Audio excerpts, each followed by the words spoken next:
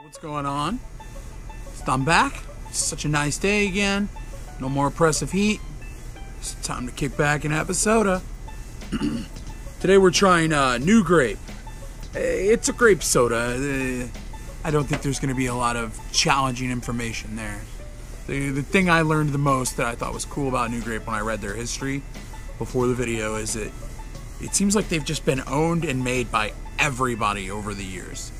Like all these little independent soda companies keep closing and getting bought out by bigger companies, and it's like this was originally made, I think, in Tennessee, but then it moved to Louisiana for a long time as its own company.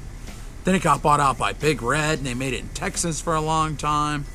Now it's been bought out by Ale 8, and they make it in the South somewhere again, and it's crazy. Like Nugrape, I've seen it everywhere. This has always been like a standard sort of off-brand type soda to me. I used to think it was like a budgety type thing, not a weird one. I thought it was like a no-name. I always sort of think that with fruit-flavored sodas. I always think they're generics.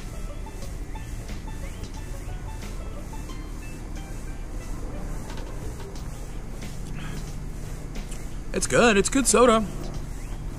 It's real grapey. Drinking it some more out of my Club Med Paradise Island glass. Ooh. I think it's like an 80s daiquiri glass. I ain't never really been to Club Med, I'm not gonna lie to you.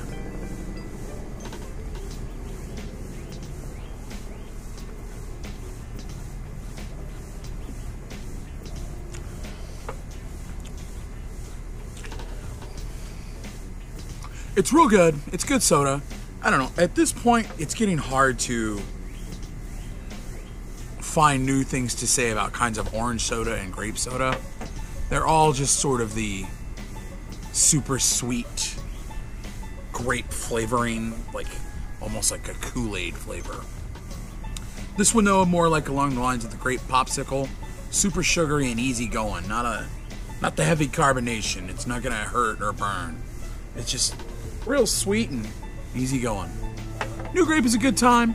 Like I said, I always like trying the regional ones, so it interests me very much. Thank you so much for watching. Like and subscribe to the videos. Share them with your friends. Don't forget to visit AndyCooksFood.com.